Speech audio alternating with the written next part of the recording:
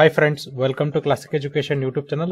So ಇವತ್ತಿನ Hindu analysis ಅಲ್ಲಿ ಕೆಲವೊಂದಿಷ್ಟು ಇಂಪಾರ್ಟೆಂಟ್ ಎಡಿಟೋರಿಯಲ್ ನ ಡಿಸ್ಕಸ್ ಮಾಡೋಣ. ಸೊ ನೋಡ್ರಿ, ಫಸ್ಟ್ ಎಡಿಟೋರಿಯಲ್ ಏನಿದೆ ಅಂದ್ರೆ the process of inclusion R exclusion from scheduled tribe list. ಅಂದ್ರೆ ಯಾವ ತರನಾಗಿ ಒಂದು ಪ್ರೊಸೆಸ್ ಅನ್ನ ಮಾಡ್ತಾರೆ, ಯಾವುದಕ್ಕೋಸ್ಕರಪ್ಪ ಅಂದ್ರೆ ಈ ಶೆಡ್ಯೂಲ್ಡ್ ಟ್ರೈಬ್ ಲಿಸ್ಟಿಗೆ ಸೇರ್ಸಕ್ಕೆ. ಅಂದ್ರೆ ಪರಿಶಿಷ್ಟ ಪಂಗಡದ ಏನ್ ಲಿಸ್ಟ್ ಇದೆಯಲ್ಲ ಕೇಂದ್ರ ಸರ್ಕಾರದ್ದು, ಅದಕ್ಕೆ ಸೇರ್ಸಕ್ಕೆ ನೋಡ್ರಿ ಯಾವ ತರನಾಗಿ ಏನಪ್ಪಾ ಅಂದ್ರೆ ಈ ಒಂದು ಪ್ರೊಸೆಸ್ ಅನ್ನ ನಡೆಸ್ತಾರೆ. ಈ ಒಬ್ಬರನ್ನ ಅಲ್ಲಿ ಸೇರಿಸ್ಬೇಕಾರೆ ಅಥವಾ ಒಬ್ಬರನ್ನ ಅಲ್ಲಿಂದ ತೆಗೆದು ಹಾಕ್ಬೇಕಾದ್ರೆ ಒಂದು ಕಮ್ಯುನಿಟಿನ ಯಾವ ತರನಾದಂತ ಪ್ರೊಸೆಸ್ ನಡೆಯುತ್ತೆ ಅಂತ ಡಿಸ್ಕಷನ್ ಮಾಡ್ತಿದ್ದಾರೆ. What are the new tribes on the group. ಹಾಗಾದ್ರೆ ಹೊಸ ಹೊಸ ಪಂಗಡಗಳು ಇರೋದು ಯಾವ್ದಪ್ಪ ಅಂತ ಕೇಳ್ತಿದ್ದಾರೆ. ಆಮೇಲೆ ಅವ್ರನ್ನ ಯಾವ ತರನಾಗಿ ಸೆಲೆಕ್ಟ್ ಮಾಡ್ತಾರೆ, ಅದಕ್ಕಿರುವಂತ ಒಂದು ಪ್ರೊಸೀಜರ್ ಏನು ಅಥವಾ ಪ್ರೊಸೆಸ್ ಏನು ಅಂತ ಹೇಳ್ತಿದ್ದಾರೆ.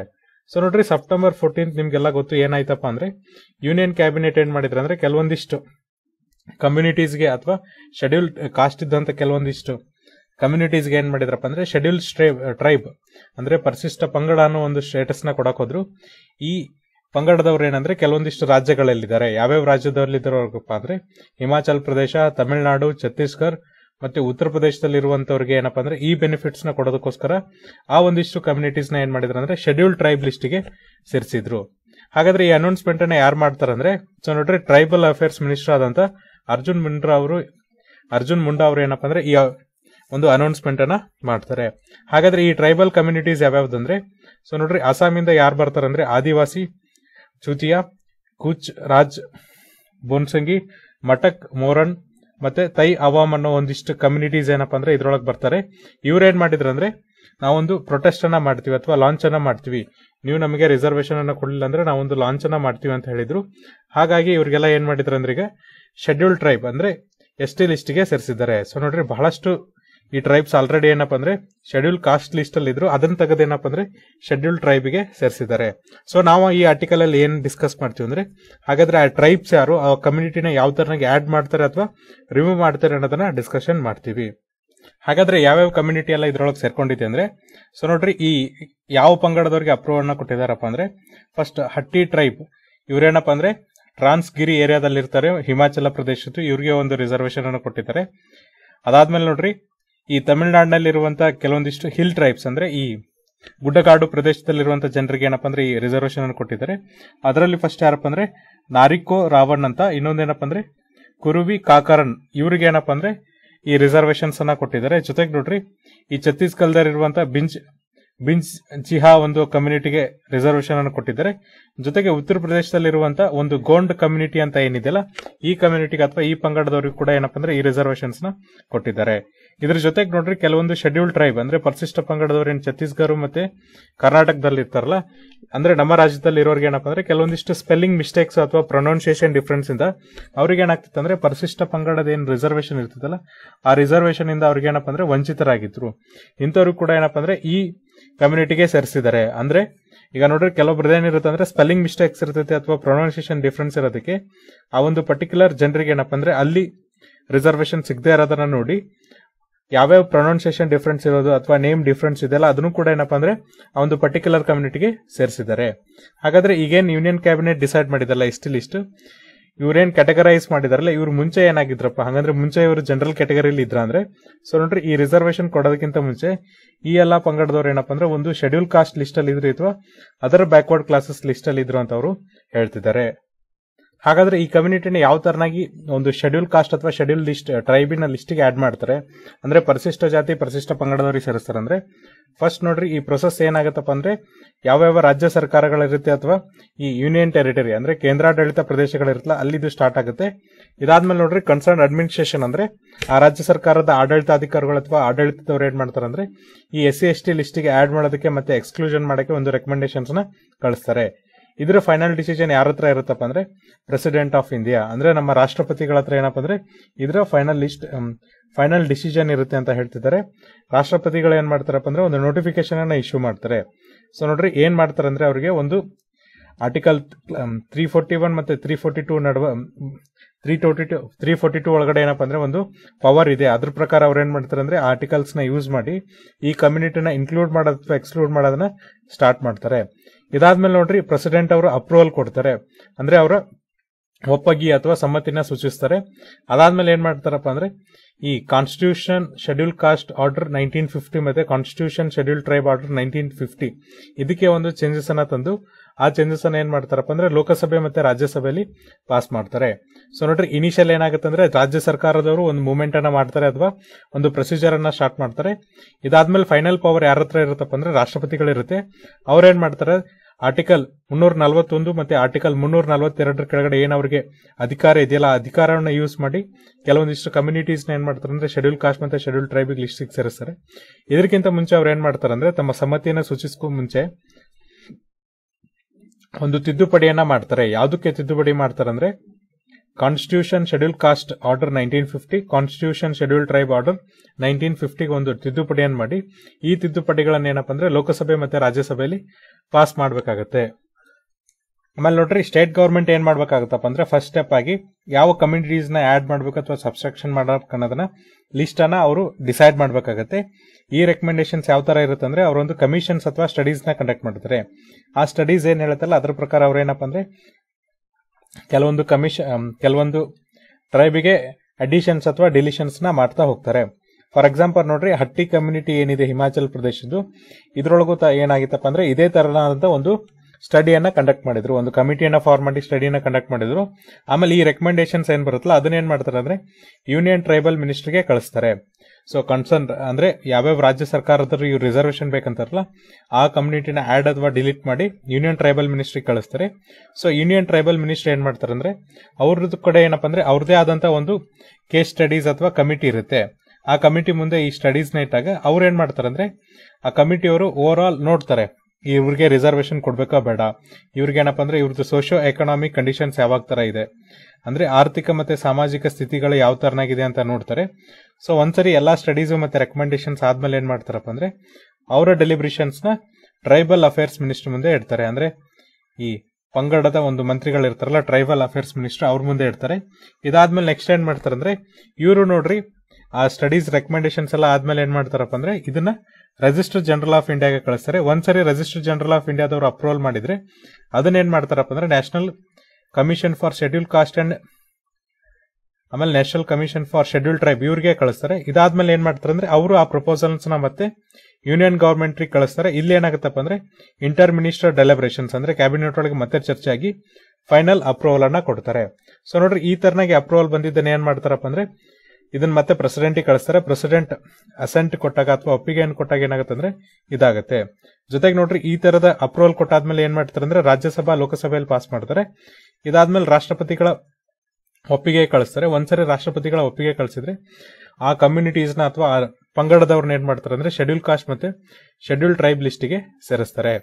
ಸೊ ನೋಡ್ರಿ, ಅದೇ ತರನಾಗಿ ಏನಪ್ಪಾ ಅಂದ್ರೆ ಕಳೆದ ವಾರ ಏನಾಯ್ತು ಅಂದ್ರೆ ಒಂದು ಬಿಲ್ ಅನ್ನ ಇಂಟ್ರೊಡ್ಯೂಸ್ ಮಾಡಿದ್ರು ಟ್ರೈಬಲ್ ಅಫೇರ್ ಮಿನಿಸ್ಟರ್. ಏನಪ್ಪಾ ಅಂದ್ರೆ ಈ ಎಸ್ಸಿ ಕಮ್ಯುನಿಟಿಯಿಂದ ಏನಪ್ಪಾ ಅಂದ್ರೆ ಈ ಉತ್ತರ ಪ್ರದೇಶದ ಎಸ್ಸಿ ಲಿಸ್ಟ್ ಇಂದ ಏನಪ್ಪಾ ಅಂದ್ರೆ 4 ಜಿಲ್ಲೆಗಳಿಂದ ಏನಪ್ಪಾ ಅಂದ್ರೆ ಈ ಗೋಂಡಾ ಕಮ್ಯುನಿಟಿನ ತೆಗೆಯಕ್ಕೆ ಏನಪ್ಪಾ ಅಂದ್ರೆ ಅವರೊಂದು ಬಿಲ್ ಅನ್ನ ಪಾಸ್ ಮಾಡಿದ್ರು. ಅದೇ ತರ ನೋಡ್ರಿ, ಟ್ರೈಬಲ್ ಮಿನಿಸ್ಟರ್ ಆದಂತ ಮುಂಡಾ ಅವ್ರು ಏನ್ ಮಾಡಿದ್ರು ಅಂದ್ರೆ ಜಾರ್ಖಂಡ್ ಅಲ್ಲಿ ಎಸ್ಸಿ ಲಿಸ್ಟ್ ಇಂದ ಎಸ್ಟಿ ಲಿಸ್ಟಿಗೆ ಸೇರ್ಸಕ್ಕೆ ಏನಪ್ಪಾ ಅಂದ್ರೆ ಸಿನಾನಮಸ್ ವೇರಿಯೇಷನ್ಸ್ ಅಂದ್ರೆ ನಾನು ಆಗ್ಲೇ ಹೇಳಿದೆ ಪ್ರೊನೌನ್ಸಿಯೇಷನ್ಸ್ ಅಥವಾ ಅಡ್ರೆಸ್ ಏನ್ ತಪ್ಪಾಗಿರುತ್ತೆ ಅದನ್ನ ಚೇಂಜಸ್ಗೋಸ್ಕರ ಏನಪ್ಪಾ ಅಂದ್ರೆ ಮತ್ತೊಂದು ಬಿಲ್ ಅನ್ನ ಪಾಸ್ ಮಾಡಿದ್ರು. ಈ ಬಿಲ್ಲಿಗೆ ಏನಾಗುತ್ತಪ್ಪ ಅಂದ್ರೆ ಈಗ ಒಪ್ಪಿಗೆಯನ್ನ ಕೊಟ್ಮೇಲೆ ಅದು ಶೆಡ್ಯೂಲ್ ಕಾಸ್ಟ್ ಮತ್ತೆ ಶೆಡ್ಯೂಲ್ ಟ್ರೈಬ್ ಲಿಸ್ಟ್ಗೆ ಸೇರ್ಕೊಳ್ಳುತ್ತೆ. ಹಾಗಾದ್ರೆ ಈ ಒಂದು ಕ್ರೈಟೀರಿಯಾ ಏನಿದೆ ಈ ಪ್ರೊಸೆಸ್ ಅನ್ನ ಬಿಗ್ಯಾನ್ ಮಾಡಕ್ಕೆ ಅಂದ್ರೆ ಯಾವ್ಯಾವ ಕಮ್ಯುನಿಟಿನ ಶೆಡ್ಯೂಲ್ ಟ್ರೈಬ್ ಮತ್ತೆ ಶೆಡ್ಯೂಲ್ ಲಿಸ್ಟ್ಗೆ ಸೇರಿಸಬೇಕನ್ನೋದಕ್ಕೆ ಏನ್ ಕ್ರೈಟೀರಿಯಾ ಇದೆ ಅಂದ್ರೆ ನೋಡ್ರಿ, ಸೊ ಒಂದು ಕಮ್ಯುನಿಟಿನ ನಾವೇನಪ್ಪ ಅಂದ್ರೆ ಶೆಡ್ಯೂಲ್ ಟ್ರೈಬ್ ಅಥವಾ ಶೆಡ್ಯೂಲ್ ಪರಿಶಿಷ್ಟ ಪಂಗಡ ಅಂತ ಕ್ಲಾಸಿಫೈ ಮಾಡ್ಬೇಕಾದ್ರೆ ಇದಕ್ಕೆ ಕೆಲವೊಂದಿಷ್ಟು ಕ್ರೈಟೀರಿಯಾ ಇದೆ.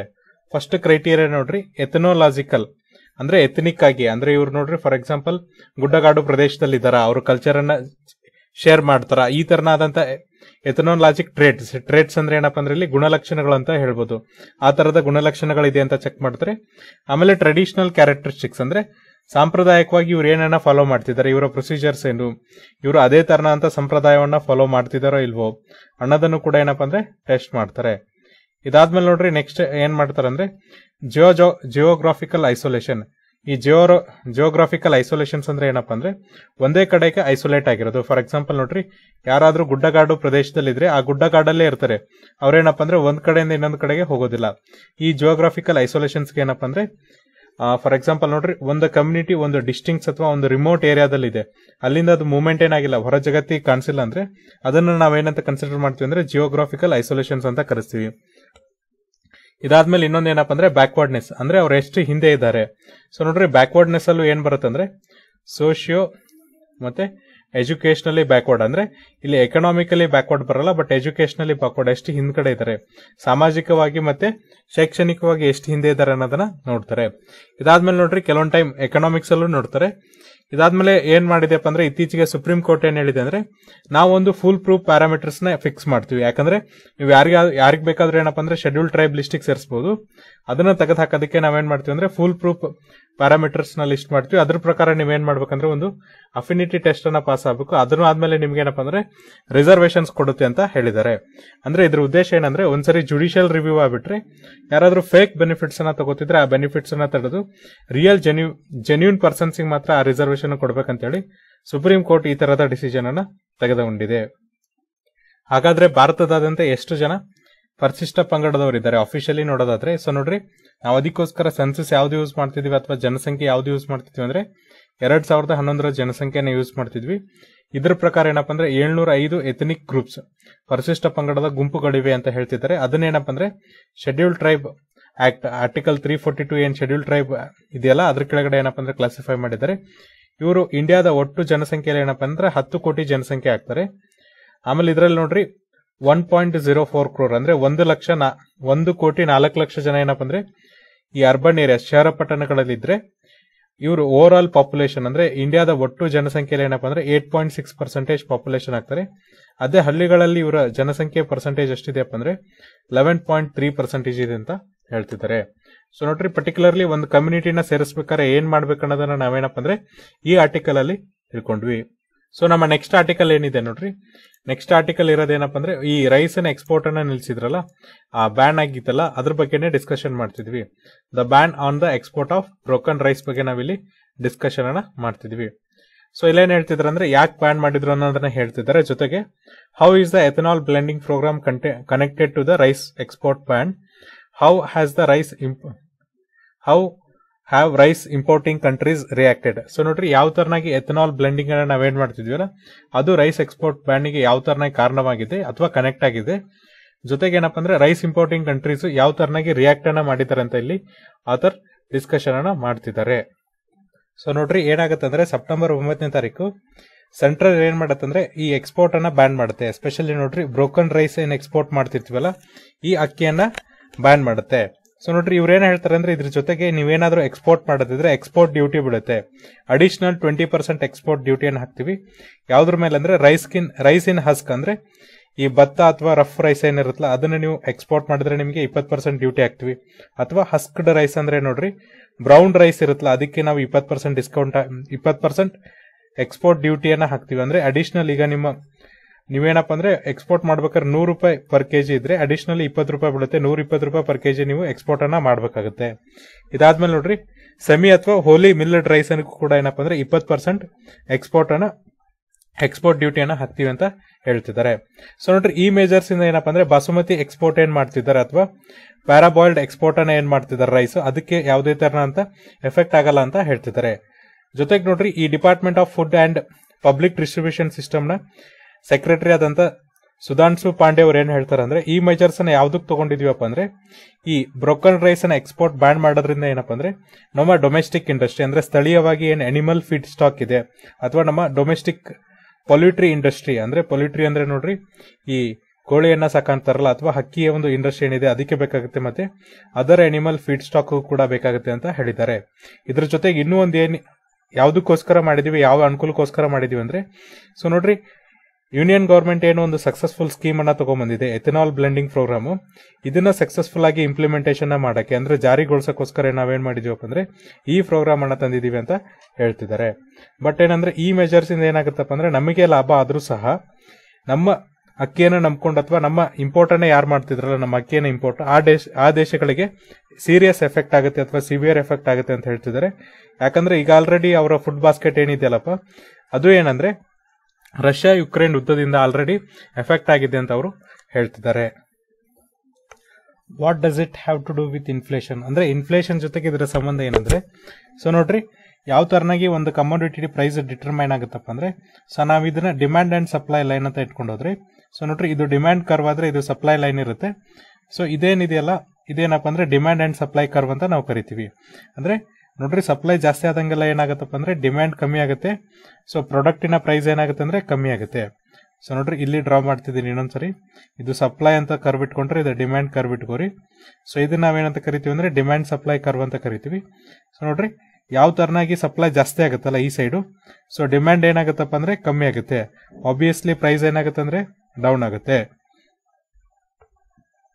ಅದೇ ತರನಾಗಿ ನಮ್ಮ ಕಡೆ ಏನಾದ್ರೂ ಶಾರ್ಟರ್ ಸಪ್ಲೈ ಇದ್ರೆ ಏನಾಗುತ್ತಪ್ಪ ಅಂದ್ರೆ ಡಿಮ್ಯಾಂಡ್ ಜಾಸ್ತಿ ಆಗುತ್ತೆ ಆಟೋಮೆಟಿಕ್ಲಿ ಆ ಕಮೋಡಿಟಿ ಪ್ರೈಸ್ ಏನಿರುತ್ತಲ್ಲ ಅದು ಕೂಡ ಜಾಸ್ತಿ ಆಗುತ್ತೆ ಸೊ ಇಲ್ಲಿ ಆಥರ್ ಏನ್ ಹೇಳ್ತಿದ್ದಾರೆ ಅಂದ್ರೆ ಇದೇ ತರನಾಗಿ ಏನಪ್ಪ ಅಂದ್ರೆ ಕಮೋಡಿಟಿದು ಲೋವರ್ ಸಪ್ಲೈ ಇರೋದ್ರಿಂದ ಏನಾಗಿದೆ ಅಂದ್ರೆ ಆ ಕಮೋಡಿಟಿ ಪ್ರೈಸ್ ಏನಾಗಿದೆಪ್ಪ ಅಂದ್ರೆ ಜಾಸ್ತಿ ಆಗಿದೆ ಇದರಿಂದ ಇನ್ಫ್ಲೇಷನ್ಸ್ ಅಂದ್ರೆ ಹಣದುಬ್ಬರ ಕೂಡ ಏನಪ್ಪ ಅಂದ್ರೆ ಜಾಸ್ತಿ ಆಗಿದೆ ಇದರಿಂದ ನೋಡ್ರಿ ಹಣದುಬ್ಬರ ಕೂಡ ಏನಾಗಿದೆಪ್ಪ ಅಂದ್ರೆ ಜಾಸ್ತಿ ಆಗಿದೆ ಅಂತ ಅವರು ಹೇಳ್ತಿದ್ದಾರೆ ಜೊತೆಗೆ ನೋಡ್ರಿ ಈ ದೇಶದೊಳಗೆ ಏನಪ್ಪ ಅಂದ್ರೆ ತುಂಬಾ ಸ್ಟಾಕ್ ಇರೋದ್ರಿಂದ ಏನಾಗುತ್ತೆ ಅಂದ್ರೆ ಮಾರ್ಕೆಟ್ ಒಳಗೆ ಏನು ಡಿಮ್ಯಾಂಡ್ ಅಂಡ್ ಸಪ್ಲೈ ಅಥವಾ ಡಿಮ್ಯಾಂಡಿನ ಜಾಸ್ತಿ ಆಗುತ್ತಲ್ಲ ಅದನ್ನ ಏನ್ ಮಾಡ್ಬೋದು ಅಂದ್ರೆ ನಾವು ಕಡಿಮೆ ಮಾಡ್ಬೋದು ಫಾರ್ ಕೆಲವೊಂದ್ಸರಿ ಏನ್ ಮಾಡ್ತಾರೆ ಅಂದ್ರೆ ಆರ್ಟಿಫಿಷಿಯಲ್ ಡಿಮ್ಯಾಂಡ್ ಕ್ರಿಯೇಟ್ ಮಾಡ್ತಾರೆ ಫಾರ್ ಎಕ್ಸಾಂಪಲ್ ನೋಡ್ರಿ ನಿಮಗೆ ಗೊತ್ತು ರಷ್ಯಾ ಉಕ್ರೇನ್ ಯುದ್ಧ ಏನಾಯ್ತಲ್ಲ ರಷ್ಯಾ ಯುಕ್ರೇನ್ ಯುದ್ಧ ಆದಾಗ ಏನಪ್ಪ ಅಂದ್ರೆ ಆರ್ಟಿಫಿಷಿಯಲ್ ಡಿಮ್ಯಾಂಡ್ ಅನ್ನ ಕ್ರಿಯೇಟ್ ಮಾಡಿದ್ರು ಎಷ್ಟೋ ಕಡೆ ಬೆಂಗಳೂರಲ್ಲಿ ಏನ್ ಮಾಡಿದ್ರಪ್ಪ ಅಂದ್ರೆ ಒಂದು ರೈಡ್ ಅನ್ನ ಮಾಡಿ ಅಲ್ಲೇನಪ್ಪ ಅಂದ್ರೆ ಅಡಿಕ್ವೇಟ್ ಸ್ಟಾಕ್ ಇದ್ರು ಸಹ ಏನಪ್ಪ ಅಂದ್ರೆ ಈ ಎಡಿಬಲ್ ಆಯಿಲ್ ಪ್ರೈಸಸ್ ಮೇಲೆ ಏನ್ ಜಾಸ್ತಿ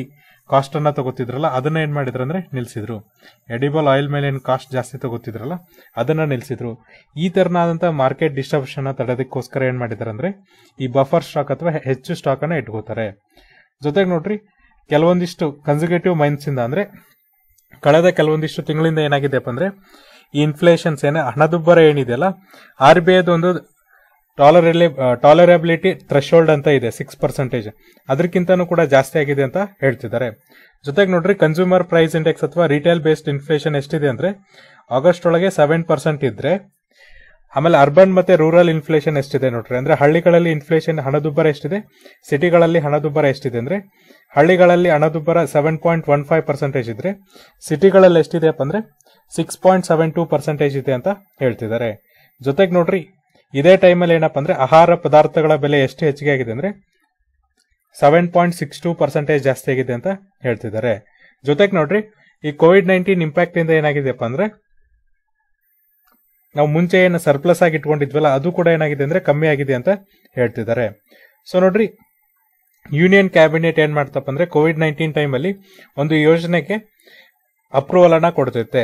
ಆ ಯೋಜನೆ ಯಾವ್ದಪ್ಪ ಅಂದ್ರೆ ಪ್ರಧಾನ ಮಂತ್ರಿ ಗರೀಬ್ ಕಲ್ಯಾಣ್ ಅನ್ನ ಯೋಜನಾ ಅಂತ ಇರುತ್ತೆ.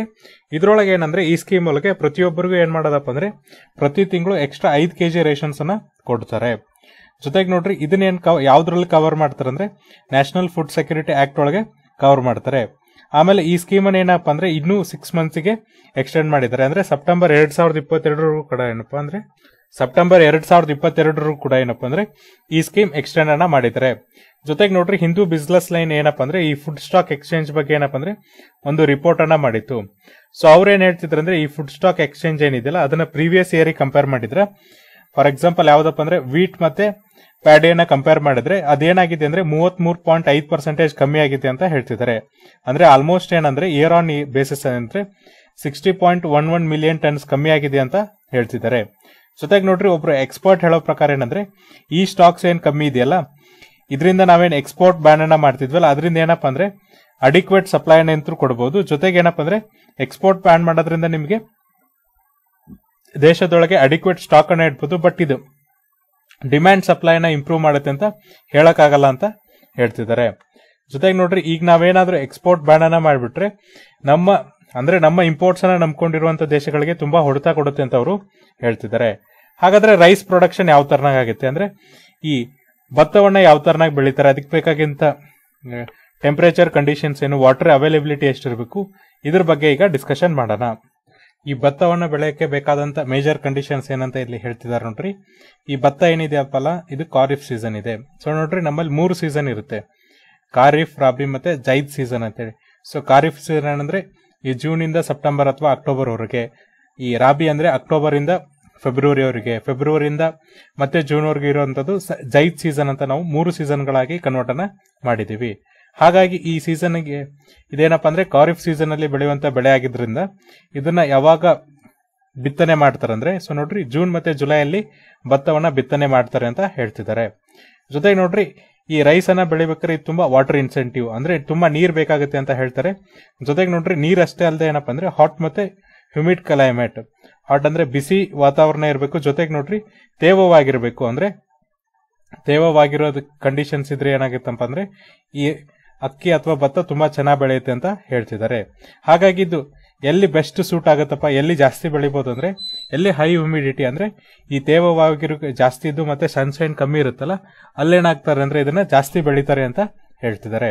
ಜೊತೆಗೆ ನೋಡ್ರಿ ಆ ಒಂದು ಪ್ರದೇಶಗಳಲ್ಲಿ ಏನಪ್ಪ ಅಂದ್ರೆ ವಾಟರ್ ಸಪ್ಲೈ ಅಂದ್ರೆ ನೀರಿನ ಸಪ್ಲೈನು ತುಂಬಾ ಚೆನ್ನಾಗಿದ್ರೆ ಇದನ್ನ ಇನ್ನೂ ಚೆನ್ನಾಗಿ ಬೆಳಿಬಹುದು ಅಂತ ಹೇಳ್ತಿದ್ದಾರೆ. ಈ ಒಂದು ಕಾರಣಕ್ಕಾಗಿ ಏನಪ್ಪ ಅಂದ್ರೆ ಈ ಬೆಳೆನ ಜಾಸ್ತಿ ಎಲ್ಲಿ ಬೆಳಿತಾರೆ ಅಂದ್ರೆ ಪೂರ್ವ ಮತ್ತೆ ದಕ್ಷಿಣ ರೀಸನ್ ಅಂದ್ರೆ ದಕ್ಷಿಣ ಭಾಗಗಳಲ್ಲಿ ಜಾಸ್ತಿ ಬೆಳಿತಾರೆ ಅಂತ ಹೇಳ್ತಿದ್ದಾರೆ.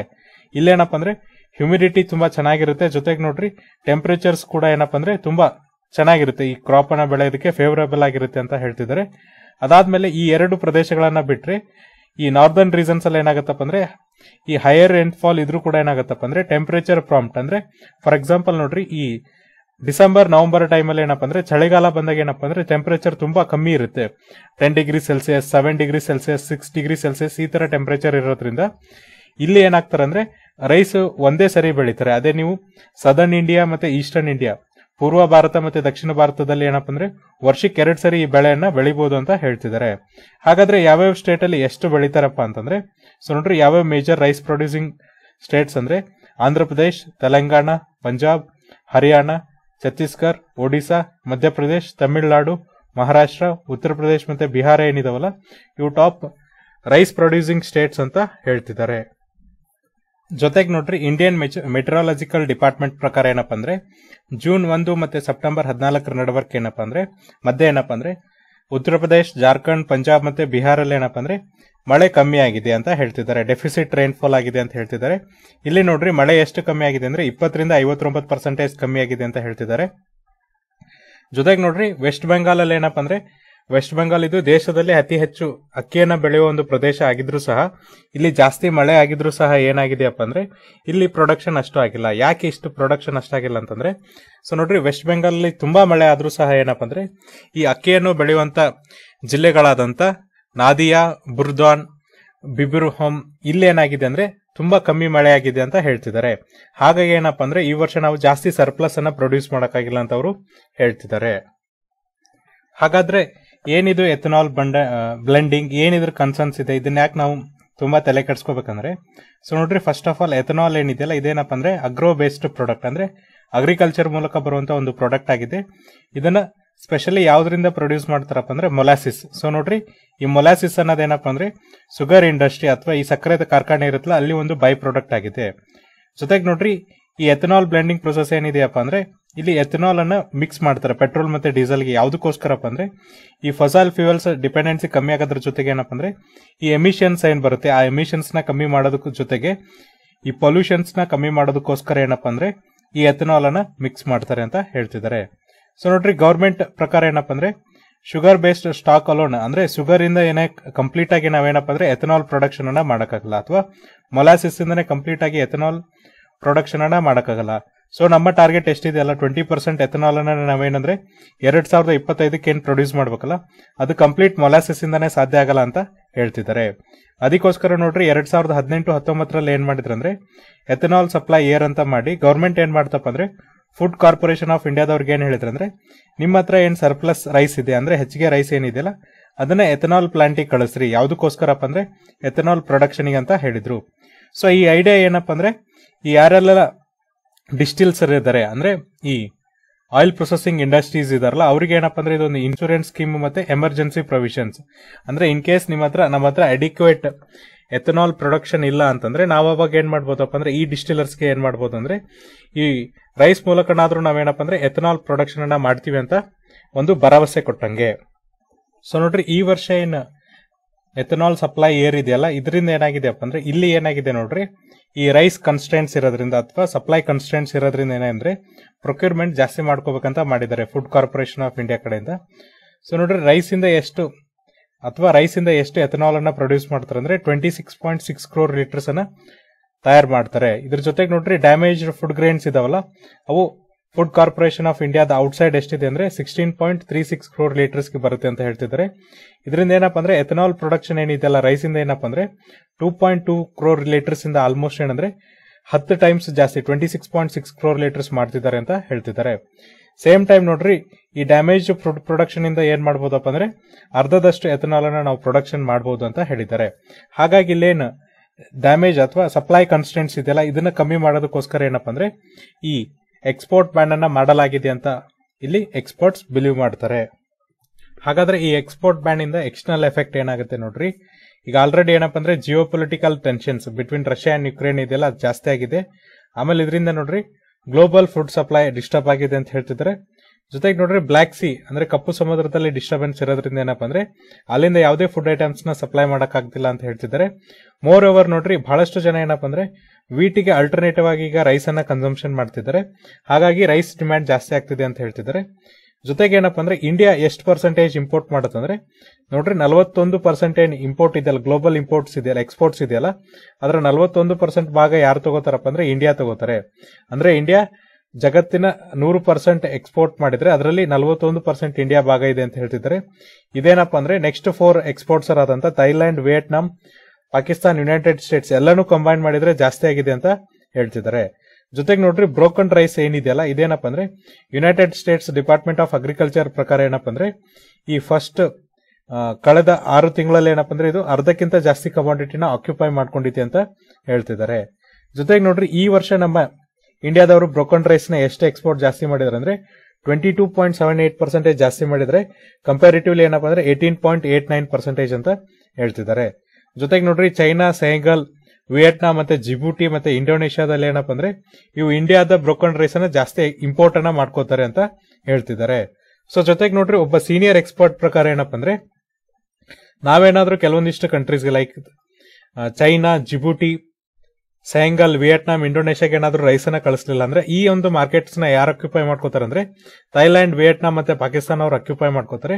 ಒಂದ್ಸರಿ ನಾವು ಮಾರ್ಕೆಟ್ ಅನ್ನ ಲಾಸ್ ಮಾಡ್ಕೊಂಡ್ರೆ ನಮಗೆ ಆ ಲಾಸ್ ಅನ್ನ ರಿಕವರಿ ಮಾಡ್ಕೊಳಕ್ಕಾಗಲ್ಲ, ಮತ್ತೆ ಮಾರ್ಕೆಟ್ ಅನ್ನ ಕ್ಯಾಪ್ಚರ್ ಮಾಡ್ಕೊಳಕ್ ಆಗ್ಲಿಲ್ಲ ಅಂತ ಹೇಳ್ತಿದ್ರೆ. ಜೊತೆಗೆ ನೋಡ್ರಿ, ಈ ಮಾರ್ಕೆಟ್ ಲಾಸ್ ಇಂದ ನಮ್ಗೆ ಎಷ್ಟು ಲಾಸ್ ಆಗತ್ತಪ್ಪ ಅಂದ್ರೆ 5,600 ಕೋಟಿ ರೂಪಾಯಿ ಲಾಸ್ ಆಗುತ್ತೆ ಅಂತ ಅವರು ಹೇಳ್ತಿದ್ದಾರೆ. ಸೊ ನೋಡ್ರಿ, ನಮ್ಮ ನೆಕ್ಸ್ಟ್ ಆರ್ಟಿಕಲ್ ಏನಿದೆಯಪ್ಪ ಅಂದ್ರೆ ನೆಕ್ಸ್ಟ್ ಆರ್ಟಿಕಲ್ ಇರೋದೇನಂದ್ರೆ ಒಂದು ಜೆಂಡರ್ ಗ್ಯಾಪ್ ಬಗ್ಗೆ ಅಥವಾ ಜೆಂಡರ್ ಇಕ್ವಾಲಿಟಿ ಬಗ್ಗೆ ಇಲ್ಲಿ ಡಿಸ್ಕಷನ್ ಅನ್ನ ಮಾಡ್ತಿದ್ದಾರೆ. The gender pay gap had truths and action needed. ಅಂದ್ರೆ ಈ ಜೆಂಡರ್ ಗ್ಯಾಪ್ ಏನಿದೆಯಲ್ಲ ಅದರೊಳಗೆ ಏನಪ್ಪ ಅಂದ್ರೆ ಕೆಲವೊಂದಿಷ್ಟು ಕಟ್ಟು ಸತ್ಯಗಳಿದೆ, ಅದನ್ನ ನೀವು ಹೋಗ್ಲಾಡ್ಸೋದಕ್ಕೆ ಏನಪ್ಪ ಅಂದ್ರೆ ಕೆಲವೊಂದು ಆಕ್ಷನ್ಸ್ ನ ತಗೋಬೇಕಂತ ಹೇಳ್ತಿದ್ದಾರೆ. ಅಸಿಮೆಟ್ರಿಕ್ಸ್ ಅಬೌಂಡ್ ಇನ್ India's labour market and closing gap is the key achieving social justice for working women. So ನೋಡ್ರಿ, ನಮ್ಮ ಇಂಡಿಯಾದ ಒಂದು ಲೇಬರ್ ಮಾರ್ಕೆಟ್ ಅಥವಾ ಲೇಬರ್ ಒಂದು ಪ್ರದೇಶದಲ್ಲಿ ಏನಪ್ಪ ಅಂದ್ರೆ ಅಸಿಮೆಟ್ರೀಸ್ ಏನಿದೆ ಅಂದ್ರೆ ಸಮಾನತೆ ಇಲ್ಲ, ಅಸಮಾನತೆ ಏನಿದೆಯಲ್ಲ ಅದನ್ನ ನಾವು ಕಮ್ಮಿ ಮಾಡಬೇಕು. ಇದನ್ನ ಕಮ್ಮಿ ಮಾಡೋದ್ರಿಂದ ಏನಪ್ಪ ಅಂದ್ರೆ ಮಹಿಳೆಯರಿಗೆ ನಾವು ಸಾಮಾಜಿಕ ನ್ಯಾಯವನ್ನ ಕೊಡಿಸ್ದಂಗಾಗತ್ತೆ ಅಂತ ಹೇಳ್ತಿದ್ದಾರೆ. ಸೊ ನೋಡ್ರಿ, ಆತರ ಏನ್ ಹೇಳ್ತಿದ್ದಾರೆ ಅಂದ್ರೆ ಏನಿದು ಗ್ಲೋಬಲ್ ಎಕನಾಮಿಕ್ ಗ್ರೋತ್ ಬಂದಾಗ ಅಂದ್ರೆ ವಿಶ್ವದ ಆರ್ಥಿಕ ಅಭಿವೃದ್ಧಿ ಬಂದಾಗ ಏನಪ್ಪ ಅಂದ್ರೆ ಇಂಡಿಯಾ ಒಂದು ತುಂಬಾ ಇಂಪಾರ್ಟೆಂಟ್ ಕಂಟ್ರಿ ಅಥವಾ ತುಂಬಾ ಒಂದು ಇಂಪಾರ್ಟೆಂಟ್ ಆದ ರಾಷ್ಟ್ರ ಅಂತ ಹೇಳ್ತಿದ್ದಾರೆ. ಅದಕ್ಕೋಸ್ಕರ ಏನ್ ಮಾಡ್ಬೇಕಂದ್ರೆ ಸ್ಟ್ರಕ್ಚರಲ್ ಟ್ರಾನ್ಸ್ಫಾರ್ಮೇಶನ್ ನ ಮಾಡ್ಬೇಕಂತ ಹೇಳ್ತಿದ್ದಾರೆ. ಬಟ್ ಏನಪ್ಪ ಅಂದ್ರೆ ನಮ್ಮ ಲೇಬರ್ ಮಾರ್ಕೆಟ್ ಔಟ್ಕಮ್ಸ್ ಅನ್ನ ನೋಡಿದಾಗ ಇಲ್ಲೇನಾಗ್ತಿದೆ ಅಂದ್ರೆ ಫೇರ್ ಡಿಸ್ಟ್ರಿಬ್ಯೂಷನ್ ಅನ್ನ ಆಗ್ತಿಲ್ಲ. ಅಂದ್ರೆ ಈ ಆರ್ಥಿಕ ಅಭಿವೃದ್ಧಿಯಿಂದ ಬರುವಂತ ಏನ್ ಫಲಗಳಿದೆಯಲ್ಲ ಪ್ರತಿಯೊಬ್ಬರಿಗೆ ಏನಪ್ಪ ಅಂದ್ರೆ ಈಕ್ವಲ್ ಆಗಿ ಸಿಗ್ತಿಲ್ಲ, ಸಮಾನವಾಗಿ ಸಿಗ್ತಿಲ್ಲ ಅಂತ ಹೇಳ್ತಿದ್ದಾರೆ. ಹಾಗಾಗಿ ಇಂಡಿಯಾದಲ್ಲಿ ಏನಪ್ಪ ಅಂದ್ರೆ ಈ ಇದೇನು ಅಸಮಾನತೆ ಇದೆಯಲ್ಲ ಅದನ್ನ ಹೋಗಲಾಡಿಸ್ಬೇಕು. ಮತ್ತೆ ಈ ಅಸಿಮೆಟ್ರೀಸ್ ಏನಪ್ಪ ಅಂದ್ರೆ ಇನ್ನೂ ಕೂಡ ಭಾರತದ ಲೇಬರ್ ಮಾರ್ಕೆಟ್ ಅಲ್ಲಿ ಇದೆ ಅಂತ ಅವರು ಹೇಳ್ತಿದ್ದಾರೆ. ಜೊತೆಗೆ ನೋಡ್ರಿ, ಇವ್ರೇನ್ ಡಿಸ್ಕಸ್ ಮಾಡ್ತಿದಾರೆ ಅಂದ್ರೆ ಈಗ COVID-19 ಇಂಪ್ಯಾಕ್ಟ್ ಡಿಸ್ಕಷನ್ ಮಾಡ್ತಿದ್ದಾರೆ. ಸೊ ನಿನ್ನೆ ಯಾವ ದಿನ ಇತ್ತಪ್ಪ ಅಂದ್ರೆ international equal pay day. So ನೋಡ್ರಿ, ಸೆಪ್ಟೆಂಬರ್ 18 ಏನಿತ್ತಪ್ಪ ಅಂದ್ರೆ ಇಂಟರ್ನ್ಯಾಷನಲ್ ಈಕ್ವಲ್ ಪೇ ಡೇ ಇತ್ತು. ಸೊ ಇದು 3ನೇ ವರ್ಷ ಅವರು ಸೆಲೆಬ್ರೇಟ್ ಮಾಡ್ತಿರೋದು. ಇಲ್ಲೇನಪ್ಪ ಅಂದ್ರೆ ನಾವು ಒಂದು ಸೆಕೆಂಡ್ ಪಾಸ್ ಮಾಡಬೇಕು ಮತ್ತೆ ರಿಫ್ಲೆಕ್ಟ್ ಮಾಡಬೇಕು. ಯಾವ ತರನಾಗಿ ನಾವೇನಪ್ಪ ಅಂದ್ರೆ ಜೆಂಡರ್ ಪೇ ಗ್ಯಾಪ್ ಅಂದ್ರೆ ಈ ಮಹಿಳೆಯರಿಗೆ ಮತ್ತೆ ಪುರುಷರಿಗೆ ಏನು ಈಕ್ವಲ್ ಆಗಿ ಅಮೌಂಟ್ ಸಿಗ್ತಿದ್ಯಾ.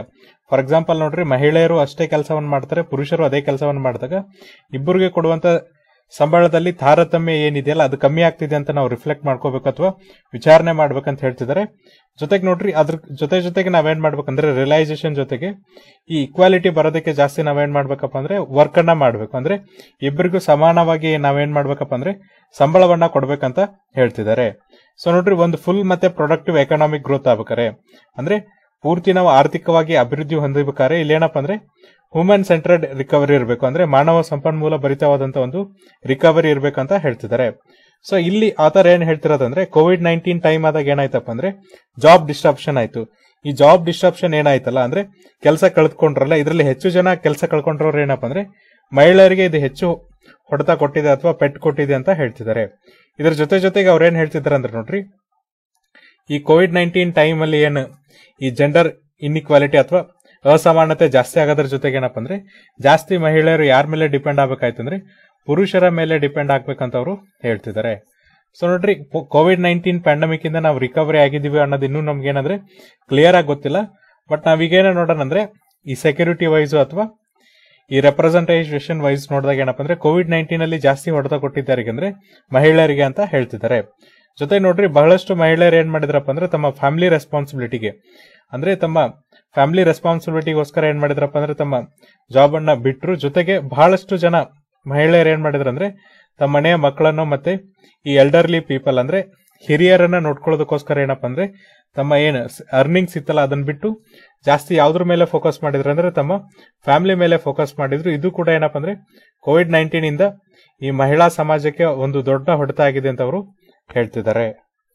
ಇದ್ರ ಜೊತೆಗೆ ಮತ್ತೇನಾಗಿದೆಯಪ್ಪ ಅಂದ್ರೆ ಸೊ ನೋಡ್ರಿ ಇಂಟರ್ನ್ಯಾಷನಲ್ ಲೇಬರ್ ಆರ್ಗನೈಸೇಷನ್ ರಿಪೋರ್ಟ್ ಪ್ರಕಾರ ಏನಪ್ಪ ಅಂದ್ರೆ ವರ್ಲ್ಡ್ ವೇಜ್ ರಿಪೋರ್ಟ್ ಏನ್ ಬರುತ್ತಲ್ಲ 2021 ಇದೇನ್ ಹೇಳ್ತದಂದ್ರೆ ಇದೇ ಡೌನ್ವರ್ಡ್ ಪ್ರೆಷರ್ ಇದೆ. ಅಂದ್ರೆ ಯಾವ ತರನಾಗಿ ಮಹಿಳೆಯರಿಗೆ ಮತ್ತೆ ಪುರುಷರಿಗೆ ಬೇರೆ ಬೇರೆ ತರನಾದಂತ ಪೇ ಸ್ಕೇಲ್ ಏನಿದೆಯಲ್ಲ ಇದು ಈ ಕೋವಿಡ್-19 ಇಂದ ಏನಾಗಿದೆಪ್ಪ ಅಂದ್ರೆ ಮಹಿಳೆಯರ ಮೇಲೆ ಹೆಚ್ಚು ಪ್ರೆಷರ್ ಅನ್ನ ಹಾಕಿದೆ ಅಂತ ಹೇಳ್ತಿದ್ದಾರೆ. ಸೊ ನೋಡ್ರಿ ನಾವು ಜಾಸ್ತಿ ಪ್ರೆಷರ್ ಅನ್ನ ರೆಡ್ಯೂಸ್ ಮಾಡ್ದಂಗೆ ಏನಾಗತ್ತಪ್ಪ ಅಂದ್ರೆ ಜೆಂಡರ್ ಪೇ ಗ್ಯಾಪ್ ಕಮ್ಮಿ ಆಗುತ್ತೆ. ಅದರಿಂದ ನಾವೇನ್ ಮಾಡ್ಬೋದು ಅಂದ್ರೆ ಪ್ರತಿಯೊಬ್ಬರಿಗೂ ಸರಿ ಸಮಾನಾಗಿ ಏನ್ ಮಾಡ್ಬೋದಪ್ಪ ಅಂದ್ರೆ ಸ್ಯಾಲರಿಯನ್ನ ಕೊಡ್ಬೋದು ಅಂತ ಹೇಳ್ತಿದ್ದಾರೆ. ಜೊತೆಗೆ ನೋಡ್ರಿ ಈಗೇನ್ ಸ್ಟ್ಯಾಂಡರ್ಡ್ಸ್ ಇದೆಯಲ್ಲ ಇದನ್ನ ಬಿಟ್ಟು ಸಹ ಏನಪ್ಪ ಅಂದ್ರೆ ಜೆಂಡರ್ ಪೇ ಗ್ಯಾಪ್ ಎಷ್ಟಿದೆ ಅಂದ್ರೆ ಸೊ ನೋಡ್ರಿ 1993 ಮತ್ತೆ 94 ಅಂದ್ರೆ 1993-94 ಏನಪ್ಪ ಅಂದ್ರೆ ಪ್ರತಿ ಮಹಿಳೆ ಏನಪ್ಪ ಅಂದ್ರೆ ಪ್ರತಿ ಪುರುಷನಕ್ಕಿಂತ 48% ಕಮ್ಮಿ ಸ್ಯಾಲರಿಯನ್ನ ತಗೋತಿದ್ರು. ಅಂದ್ರೆ ಈಗ ಒಬ್ಬ ಮನುಷ್ಯ 100 ರೂಪಾಯಿ ಕೆಲಸ ಮಾಡಿದ್ರೆ ಮಹಿಳೆಯರಿಗೆ ಏನಪ್ಪ ಅಂದ್ರೆ ಅದೇ ಕೆಲಸ ಮಾಡಿದ್ರೆ 52 ರೂಪಾಯಿನ ಕೊಡ್ತಿದ್ರು. ಇದು ಯಾವಾಗ ಅಂದ್ರೆ 1993-94 ಏನಪ್ಪ ಅಂದ್ರೆ ಪ್ರತಿಯೊಂದು ಹೆಣ್ಮಗಳು ಪ್ರತಿಯೊಂದು ಮಹಿಳೆ ಪುರುಷರು ಎಷ್ಟು ಅರ್ನ್ ಮಾಡ್ತಾರೆ ಅಥವಾ ಗಳಿಸ್ತಾರಲ್ಲ ಅದ್ರ 48% ಕಮ್ಮಿ ಗಳಿಸ್ತಿದ್ರು ಅಂತ ಹೇಳ್ತಿದ್ದಾರೆ.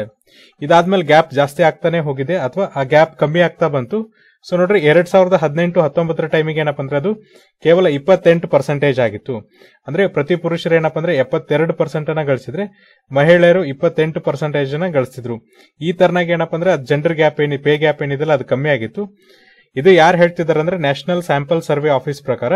ಬಟ್ ಪ್ಯಾಂಡಮಿಕ್ ಬಂದು ಅದೇನ್ ಮಾಡಿದೆ ಅಂದ್ರೆ ಆ ಗ್ಯಾಪ್ ಅನ್ನ ಇನ್ನೂ ಕೂಡ ಜಾಸ್ತಿ ಮಾಡಿದೆ. ಸೊ ನೋಡ್ರಿ ಪೀರಿಯಾಡಿಕ್ ಲೇಬರ್ ಫೋರ್ಸ್ ಸರ್ವೆ ಬರುತ್ತಲ್ಲ ನ್ಯಾಷನಲ್ ಸ್ಟಾಟಿಸ್ಟಿಕಲ್ ಆಫೀಸ್ ಅದ್ರ ಪ್ರಕಾರ ಏನಪ್ಪ ಅಂದ್ರೆ ಇದು ಮತ್ತೆ ಏನಂದ್ರೆ 7% ಜಾಸ್ತಿ ಆಗಿದೆ. ಅಂದ್ರೆ ಈಗ 28% ಕಮ್ಮಿ ಆಗಿದ್ದನ್ನ ಮತ್ತೆ ಏನ್ ಮಾಡಿದ್ರಪ್ಪ ಅಂದ್ರೆ 35%ಗೆ ತಗೊಂಡೋಗಿದ್ದಾರೆ. ಅಂದ್ರೆ ಈಗ ನೋಡ್ರಿ ನಾವು 1993 ಮತ್ತೆ 94 ಅಲ್ಲಿ ಎಷ್ಟಿದ್ವಿ 48% ಇದ್ವಿ. ಈಗ ಕೂಡ ಏನಪ್ಪ ಅಂದ್ರೆ ಒಬ್ಬ ಪುರುಷ 100 ರೂಪಾಯಿನ ಸಂಪಾದನೆ ಮಾಡಿದ್ರೆ ಒಬ್ಬ ಮಹಿಳೆ ಏನ್ ಮಾಡ್ತಾರೆ ಅಂದ್ರೆ 65 ರೂಪಾಯಿನ ಸಂಪಾದನೆ ಮಾಡ್ತಾರೆ.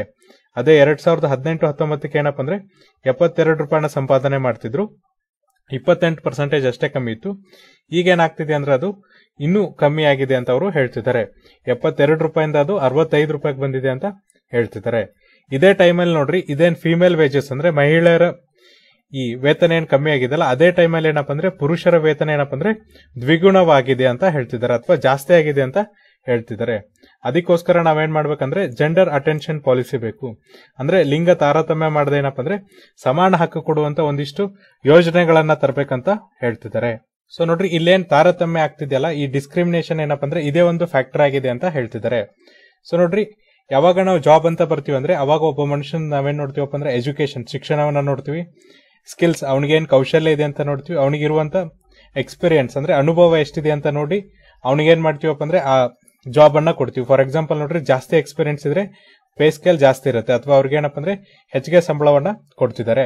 ಬಟ್ ಸ್ಟಿಲ್ ಈಗ ಏನಾಗ್ತಿದೆಯಪ್ಪ ಅಂದ್ರೆ ಈ ತಾರತಮ್ಯ ಏನಾಗ್ತಿದೆಯಲ್ಲ ಈ ತರನಾಗ ಆಗ್ತಿಲ್ಲ. ಅಂದ್ರೆ ಅವರ ಎಜುಕೇಶನ್, ಅವರ ಪೇ ಸ್ಕೇಲು. ಸೊ ನಾವು ಏನ್ ಮಾಡ್ಬೇಕಂದ್ರೆ ಎಜುಕೇಶನ್ ನೋಡ್ಬೇಕು, ಅವನ ಶಿಕ್ಷಣ ನೋಡ್ಬೇಕು, ಸ್ಕಿಲ್ಸ್ ನೋಡ್ಬೇಕು, ಅನುಭವ ನೋಡಿ ಏನಪ್ಪ ಅಂದ್ರೆ ಅವನ ಪೇ ಸ್ಕೇಲ್ ಅನ್ನ ನಾವು ಡಿಸೈಡ್ ಮಾಡ್ತೀವಿ. ಬಟ್ ಇಲ್ಲಿ ಏನಾಗ್ತಿದೆ ಅಂದ್ರೆ ಬರೀ ಜೆಂಡರ್ ಮೇಲೆ ಅಥವಾ ಒಂದು ಸೆಕ್ಸ್ ಮೇಲೆ ನಾವೇನ್ ಮಾಡ್ತಿದ್ವಿ ಅಂದ್ರೆ ತಾರತಮ್ಯವನ್ನ ಮಾಡ್ತಿದೀವಿ ಅಂತ ಹೇಳ್ತಿದ್ದಾರೆ. ಸೊ ನೋಡ್ರಿ ಇವ್ರು ಏನ್ ಹೇಳ್ತಿದ್ರ ಅಂದ್ರೆ ಈಗ ಈ ಪುರುಷರು ಮತ್ತೆ ಮಹಿಳೆಯರು ಅಷ್ಟೇ ಕೆಲಸ ಮಾಡಿದ್ರು ಕೂಡ ಏನಪ್ಪ ಅಂದ್ರೆ ಹೆಣ್ಮಕ್ಳಿಗೆ ಲೋವರ್ ವೇಜಸ್ ಅನ್ನ ಕೊಡ್ತಾರೆ, ಅಂದ್ರೆ ಕಡಿಮೆ ಸಂಬಳವನ್ನ ಕೊಡ್ತಾರೆ ಅಂತ ಹೇಳ್ತಿದ್ದಾರೆ. ಜಾಸ್ತಿ ಫೆಮಿನೈಸ್ಡ್ ಅಂದ್ರೆ ಈಗ ಬಹಳಷ್ಟು ಕಡೆ ಏನಪ್ಪ ಅಂದ್ರೆ ಮಹಿಳೆಯರೇ ಕೆಲಸ ಮಾಡ್ತಿರ್ತಾರೆ, ಬಟ್ ಅಲ್ಲೂ ಕೂಡ ಏನಪ್ಪ ಅಂದ್ರೆ ಅವ್ರ ಕೆಲಸಕ್ಕೆ ಏನಪ್ಪ ಅಂದ್ರೆ ಅಂಡರ್ ವ್ಯಾಲ್ಯೂಯೇಷನ್ಸ್ ಇರುತ್ತೆ. ಅಂದ್ರೆ ಎಷ್ಟು ಸಂಬಳವನ್ನ ಕೊಡ್ಬೇಕಲ್ಲ ಅದಕ್ಕಿಂತ ಕಡಿಮೆ ಸಂಬಳವನ್ನ ಕೊಡ್ತಾರೆ ಅಂತ ಹೇಳ್ತಿದ್ದಾರೆ. ಜೊತೆಗೆ ನೋಡ್ರಿ ಈ ಮದರ್ಹುಡ್ ಡೇಸ್ ಅಂದ್ರೆ ಒಬ್ಬ ಮಹಿಳೆ ತಾಯಿಯಾಗಿ ಮಗುವನ್ನ ಹೆತ್ತಾಗಿ ಡೇಸ್ ಇರುತ್ತಲ್ಲ ಅಲ್ಲಿ ಕೂಡ ನಾವೇನ್ ಮಾಡ್ತೀವಿ ಅಂದ್ರೆ ಅವ್ರಿಗೆ ತುಂಬಾ ಕಮ್ಮಿ ವೇಜಸ್ ಅನ್ನ ಕೊಡ್ತೀವಿ ಅಂತ ಹೇಳ್ತಿದ್ದಾರೆ. ಜೊತೆಗೆ ನೋಡ್ರಿ ಇಂಟರ್ನ್ಯಾಷನಲ್ ಲೆವೆಲ್ ಅಲ್ಲಿ ಏನಪ್ಪ ಅಂದ್ರೆ ವಿಶ್ವಸಂಸ್ಥೆ ಏನ್ ಮಾಡಿದೆ ಅಂದ್ರೆ ಒಂದು ಚಾಲೆಂಜ್ ಅನ್ನ ಮಾಡಿದೆ. ಏನಪ್ಪ ಅಂದ್ರೆ ವೇರಿಯಸ್ ಫಾರ್ಮ್ಸ್ ಅಲ್ಲಿ ಏನ್ ಹೇಳಿದೆ ಅಂದ್ರೆ ಈ ಜೆಂಡರ್ ಇನ್ಇಕ್ವಾಲಿಟಿ ಅಂದ್ರೆ ಲಿಂಗ ಅಸಮಾನತೆ ಇದೆಯಲ್ಲ ಅದನ್ನ ಕ್ಲೋಸ್ ಮಾಡಕ್ ಹೇಳಿದೆ. ಜೊತೆಗೆ ನೋಡ್ರಿ ಇಂಟರ್ನ್ಯಾಷನಲ್ ಲೇಬರ್ ಆರ್ಗನೈಸೇಷನ್ ಅವ್ರೇನ್ ಮಾಡಿದಾರೆ ಅಂದ್ರೆ ಈಕ್ವಲ್ ಪೇ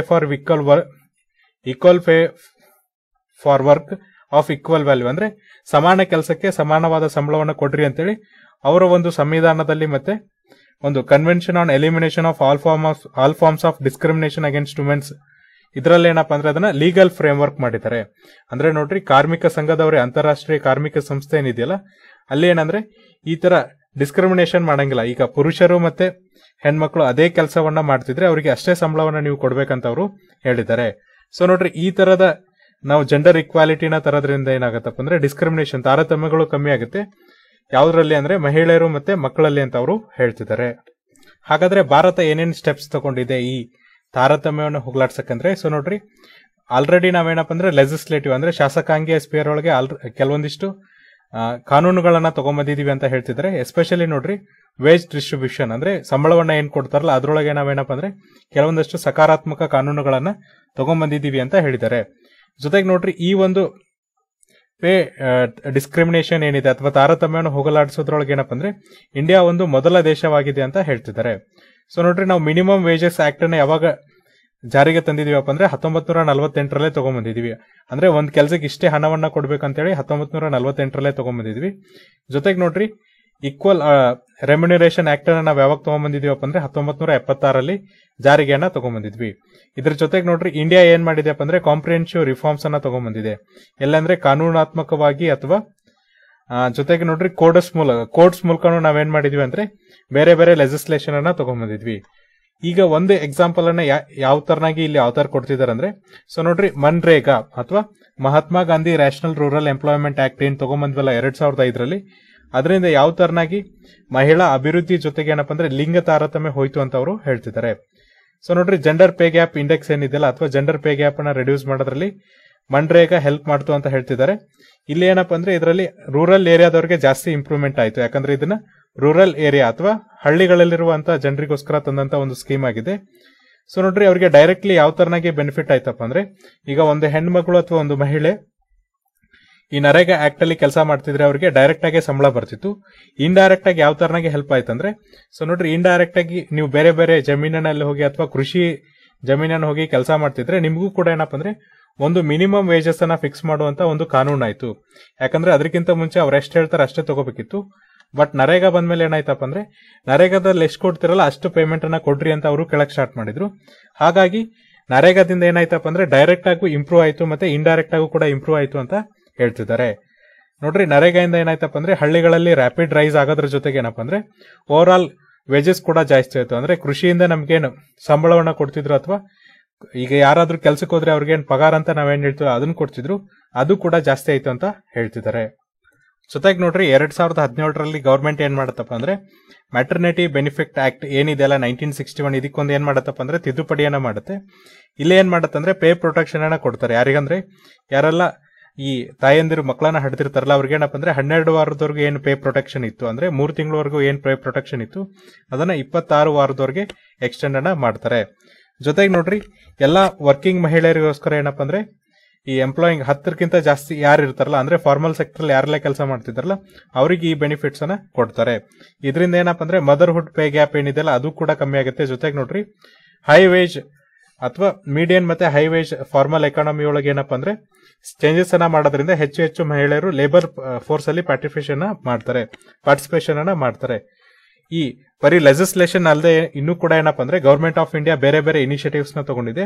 ಫಾರ್ ಎಕ್ಸಾಂಪಲ್ ನೋಡ್ರಿ, ಸ್ಕಿಲ್ ಇಂಡಿಯಾ ಮಿಷನ್ಸ್ ಅಂತ ಸ್ಟಾರ್ಟ್ ಮಾಡಿತು. ಇದ್ರೊಳಗೆ ಏನಪ್ಪಾ ಅಂದ್ರೆ ಮಹಿಳೆಯರಿಗೆ ಮಾರ್ಕೆಟ್ ರಿಲೆವೆಂಟ್ ಸ್ಕಿಲ್ಸ್ ಅನ್ನ ಕೊಡ್ತಾ ಹೋಯ್ತು. ಅಂದ್ರೆ ಅವ್ರಿಗೆ ಮಾರ್ಕೆಟ್ ರಿಲೇಟೆಡ್ ಮತ್ತೆ ಲೈವ್ಲಿಹುಡ್ ರಿಲೇಟೆಡ್ ಏನ್ ಗ್ಯಾಪ್ ಇತ್ತಲ್ಲ ಅದನ್ನು ಕೂಡ ಕಮ್ಮಿ ಮಾಡ್ತು ಅಂತ ಇಲ್ಲಿ ಆಥರ್ ಹೇಳ್ತಿದ್ದಾರೆ. ಈ ತರನ ನಾವೇನ್ ಮಾಡ್ತಿದೀವಪ್ಪ ಅಂದ್ರೆ ಕೆಲವೊಂದಿಷ್ಟು ಚೇಂಜಸ್ ಅನ್ನ ಮಾಡ್ಕೊಂಡಿದೀವಿ. ನೋಡ್ರಿ, ಈಗೇನ್ ಜೆಂಡರ್ ಗ್ಯಾಪ್ ಇದೆ ಅಥವಾ ಲಿಂಗ ತಾರತಮ್ಯ ಇದೆಯಲ್ಲ ಅದೇನು ತುಂಬಾ ಕಮ್ಮಿ ಆಗ್ತಿದೆ ಅಥವಾ ನ್ಯಾರೋ ಆಗ್ತಿದೆಯಲ್ಲ, ಈ ಟೈಮಲ್ಲಿ ಈ ಫೇಸ್ ಅಲ್ಲಿ ಹೋದ್ರೆ, ನಾವು ಈ ಸ್ಪೀಡ್ ಅಲ್ಲಿ ಹೋದ್ರೆ ಇದನ್ನ ಕಂಪ್ಲೀಟ್ ಮಾಡಕ್ ನಮಗೆ 70 ವರ್ಷ ಬೇಕು ಅಂತ ಹೇಳ್ತಿದ್ದಾರೆ. ಅಂದ್ರೆ ಈಗ ಒಬ್ಬ ಪುರುಷ ಒಂದ್ ಕೆಲ್ಸಕ್ಕೆ 100 ರೂಪಾಯಿ ದುಡಿದ್ರೆ ಮಹಿಳೆನೂ ಕೂಡ 100 ರೂಪಾಯಿನೇ ಗಳಿಸ್ಬೇಕು ಅಥವಾ ಅವರಿಗೂ ಕೂಡ ಆ ಕೆಲ್ಸಕ್ಕೆ 100 ರೂಪಾಯಿನ ಕೊಡ್ಬೇಕಂದ್ರೆ ಇನ್ನು 70 ವರ್ಷ ಬೇಕಾಗುತ್ತೆ ಅಂತ ಹೇಳ್ತಿದ್ದಾರೆ. ಅದಕ್ಕೋಸ್ಕರ ನೋಡ್ರಿ ನಾವೇನ್ ಮಾಡ್ಬೇಕಂದ್ರೆ ಇನ್ನೂ ಕೂಡ ಆಕ್ಸಿಲರೇಟೆಡ್ ಅಂದ್ರೆ ಹೆಚ್ಚು ಹೆಚ್ಚು ಸ್ಟೆಪ್ಸ್ ಗಳನ್ನ ತಗೋಬೇಕು ಈ ಗ್ಯಾಪ್ ಅನ್ನ ಕ್ಲೋಸ್ ಮಾಡಕ್ಕಂತ ಹೇಳ್ತಿದ್ದಾರೆ. ಜೊತೆಗೆ ನೋಡ್ರಿ, UN ಸಸ್ಟೈನೇಬಲ್ ಡೆವಲಪ್ಮೆಂಟ್ ಅಂದ್ರೆ ಸುಸ್ಥಿರ ಅಭಿವೃದ್ಧಿಯ 8ನೇ ಗೋಲ್ ಏನಿದೆಯಪ್ಪ ಅಂದ್ರೆ achieving full and productive employment and decent work for all women's and men's including for Young people and persons with disabilities and equal pay for the work of equal value by 2030. So ಇಲ್ಲೇನ್ ಹೇಳ್ತಿದ್ದಾರೆ ಅಂದ್ರೆ ಪ್ರತಿಯೊಬ್ಬರಿಗೂ ಕೂಡ ಏನಪ್ಪಾ ಅಂದ್ರೆ full productive employment ಅನ್ನ ಕೊಡಬೇಕು ಮತ್ತೆ ಡಿಸೆಂಟ್ ವರ್ಕ್ ಅನ್ನ ಕೊಡಬೇಕು. ಇಲ್ಲಿ ಪುರುಷರು ಮತ್ತೆ ಮಹಿಳೆಯರಿಗೆ ಮತ್ತೆ ಯಂಗ್ ಪರ್ಸನ್ಸ್ಗೆ, ಆಮೇಲೆ ನೋಡ್ರಿ ವಿಕಲಚೇತನರಿಗೆ, ಇವ್ರಿಗೆ ಏನ್ ಮಾಡ್ಬೇಕಪ್ಪ ಅಂದ್ರೆ ಈಕ್ವಲ್ ಪೇ ಕೊಡ್ಬೇಕಂದ್ರೆ ಎಲ್ಲರಿಗೂ ಕೂಡ ಸಮಾನವಾದಂತ ಒಂದು ವೇತನವನ್ನ ಕೊಡಬೇಕು. ಅದು ಕೂಡ ಏನಪ್ಪಾ ಅಂದ್ರೆ 2030 ಅಂತ ಹೇಳ್ತಿದ್ದಾರೆ. ಈ ಗೋಲ್ ಅನ್ನ ಸಪೋರ್ಟ್ ಮಾಡಕ್ಕೆ ಅಥವಾ ಇವ್ರನ್ನ ಸಪೋರ್ಟ್ ಮಾಡಕ್ಕೋಸ್ಕರ ನೋಡ್ರಿ ಈಕ್ವಲ್ ಪೇ ಇನ್ ಇಂಟರ್ನ್ಯಾಷನಲ್ ಕೊಯಿಲಿಷನ್ಸ್ ಅನ್ನೋದನ್ನ ನಾವೇನಪ್ಪ ಅಂದ್ರೆ 2017 ಲಾಂಚ್ ಮಾಡಿದ್ವಿ ಅಂತ ಹೇಳ್ತಿದ್ದಾರೆ. ಇದನ್ನ ಯಾರು ಲಾಂಚ್ ಮಾಡಿದ್ರು ಅಂದ್ರೆ ಇಂಟರ್ನ್ಯಾಷನಲ್ ಲೇಬರ್ ಆರ್ಗನೈಸೇಷನ್ ಅವರು ಲಾಂಚ್ ಮಾಡಿದ್ರು ಅಂತ ಹೇಳ್ತಿದ್ದಾರೆ. ಇದಾದ್ಮೇಲೆ ನೋಡ್ರಿ, ವಿಶ್ವಸಂಸ್ಥೆಯ ಕೆಲವೊಂದಿಷ್ಟು ಆರ್ಗನೈಸೇಷನ್ಸ್ ಮತ್ತೆ ಎಕನಾಮಿಕ್ ಕೋಆಪರೇಷನ್ಸ್ ಅಂಡ್ ಡೆವಲಪ್ಮೆಂಟ್ ಅಂದ್ರೆ ವಿಶ್ವಸಂಸ್ಥೆ ಮತ್ತೆ ಏನಪ್ಪಾ ಅಂದ್ರೆ OECD organisation for economic cooperations and development ಏನ್ ಮಾಡಿದಾರೆ ಅಂದ್ರೆ ಈಕ್ವಲ್ ಪೇ ಫಾರ್ ವುಮೆನ್ ಅನ್ನೋ ಒಂದು ಇನಿಷಿಯೇಟಿವ್ಸ್ ನ ಜಾರಿಗೆ ತಂದಿದ್ದಾರೆ. ಇದರಿಂದ ನೋಡ್ರಿ ವಿಶ್ವಸಂಸ್ಥೆ ಮತ್ತೆ OECD ಅವ್ರು ಏನ್ ಮಾಡ್ತಿದ್ದಾರೆ ಅಂದ್ರೆ ಈಗ ಹೆಚ್ಚು ಮಹಿಳೆಯರಿಗೂ ಕೂಡ ಈಕ್ವಲ್ ಪೇಸ್ ಕೊಡೋದಕ್ಕೆ ಒಂದು ಇನಿಷಿಯೇಟಿವ್ಸ್ ನ ತಗೊಂಡಿದ್ದಾರೆ. ಮಹಿಳೆಯರಿಗೆ ಮತ್ತೆ ಪುರುಷರಿಗೆ ಏನಪ್ಪಾ ಅಂದ್ರೆ ಈಕ್ವಲ್ ಪೇ ಅಂದ್ರೆ ಸಮಾನಾದ ವೇತನವನ್ನ ಕೊಡೋದ್ರಿಂದ ಏನ್ ಗ್ಯಾಪ್ ಇದೆಯಲ್ಲ ಅದು ಕಮ್ಮಿ ಆಗುತ್ತೆ. ಜೊತೆಗೆ ನೋಡ್ರಿ ಇದರಿಂದ ನಮ್ಗೆ ಏನಪ್ಪಾ ಅಂದ್ರೆ ಮಹಿಳೆಯರಿಗೆ ಒಂದು ಸಾಮಾಜಿಕ ನ್ಯಾಯವನ್ನ ಕೊಡಿಸ್ದಂಗಾಗುತ್ತೆ. ಅಂದ್ರೆ ಯಾರೆಲ್ಲ ಕೆಲಸ ಮಾಡುವಂತ ಮಹಿಳೆಯರು ಇರ್ತಾರಲ್ಲ ಅವರಿಗೆ ಸಾಮಾಜಿಕ ನ್ಯಾಯವನ್ನ ಕೊಡಿಸೋದ್ರ ಜೊತೆಗೆ ಏನಪ್ಪಾ ಅಂದ್ರೆ ದೇಶದ ಅಭಿವೃದ್ಧಿಗೆ ಅಥವಾ ದೇಶದ ಆರ್ಥಿಕ ಅಭಿವೃದ್ಧಿಗೆ ನಾವು ಸಹಕಾರವನ್ನ ಮಾಡ್ದಂಗಾಗುತ್ತೆ ಅಂತ ಹೇಳ್ತಿದ್ದಾರೆ. ಸೊ ನೋಡ್ರಿ, ಓವರ್ ಆಲ್ ನಾವೇನು ಜೆಂಡರ್ ಪೇ ಗ್ಯಾಪ್ ಇದೆಯಲ್ಲ ಅದನ್ನ ತುಂಬಾ ಕಮ್ಮಿ ಮಾಡಿದೀವಿ ಮತ್ತೆ ಇನ್ನೂ ಕೂಡ ಕಮ್ಮಿ ಮಾಡ್ಬೇಕಂತ ಇಲ್ಲಿ ಆಥರ್ ಹೇಳ್ತಿದ್ದಾರೆ. ಅದಕ್ಕೋಸ್ಕರ ಏನಪ್ಪಾ ಅಂದ್ರೆ ಕೆಲವೊಂದಿಷ್ಟು ಇನ್ನೂ ಒಳ್ಳೆ ಆಕ್ಷನ್ಸ್ ಅಥವಾ ಪ್ಲಾನ್ಸ್ ಬರ್ಬೇಕಂತ ಹೇಳ್ತಿದ್ದಾರೆ. ಸೊ ನೋಡ್ರಿ, ನರೇಗಾ ಜೊತೆಗೆ ಏನಪ್ಪಾ ಅಂದ್ರೆ ಈಗ ಇತ್ತೀಚೆಗೆ ಏನು ರಾಜಸ್ಥಾನ್ ಸರ್ಕಾರದವರು ಸ್ಟಾರ್ಟ್ ಮಾಡಿದಂತ Indira Gandhi urban employment guarantee act ಇದೆಯಲ್ಲ ಅದೇ ತರನಂತ ಯೋಜನೆಗಳು ಬೇರೆ ಬೇರೆ ಸರ್ಕಾರದವರು ಮತ್ತೆ ಕೇಂದ್ರ ಸರ್ಕಾರದವರು ಅಚೀವ್ಮೆಂಟ್ ಮಾಡಿದ್ರೆ ಈ ತರದ ಲಿಂಗ ಸಮಾನತೆಯನ್ನು ಅಚೀವ್ ಮಾಡೋದ್ರಲ್ಲಿ ಎರಡನೇ ಮಾತಿಲ್ಲ ಅಂತ ಹೇಳ್ತಾ, ಸೊ ಇದು ಏನಪ್ಪಾ ಅಂದ್ರೆ ಇವತ್ತಿನ ಒಂದು ಹಿಂದೂ ಅನಾಲಿಸಿಸ್. ನಾಳೆ ಮತ್ತೊಂದಿಷ್ಟು ಆರ್ಟಿಕಲ್ಸ್ ಮತ್ತೆ ಎಡಿಟೋರಿಯಲ್ ನ ಡಿಸ್ಕಸ್ ಮಾಡೋಣ. ಅಲ್ಲಿವರೆಗೂ ನೋಡ್ತಾ ಇರಿ classic education YouTube channel. Thank you.